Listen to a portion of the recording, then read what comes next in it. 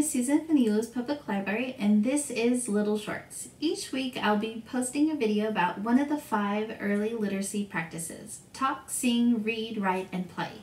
Each video will include a parent tip about how you can use these practices with your child at home in your daily life. It will also include a simple activity or demonstration on how you can easily incorporate the tip into your interactions with your child every day. These are just suggestions to help foster your child's early literacy development and are activities that we normally do in our story times and free plays here at the library. Please understand, while these tips and activities are great, the most important thing that you do for your child is to spend a little time interacting with them each day. So enjoy the video and don't forget to have some fun with your little one. This week's tip is a play tip. Help your child develop their nurturing skills by allowing them to play with stuffed animals. It is important to develop these nurturing skills as it will help them form close and healthy relationships in the future.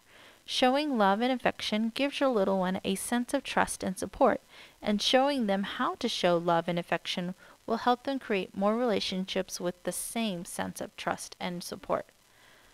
Of course, it is also important to show your little one when it is appropriate to use physical affection and when they should just show affection using words. As important as it is for parents to show physical affection, it is just as important to teach your little one how to use their words with their friends and those outside their family.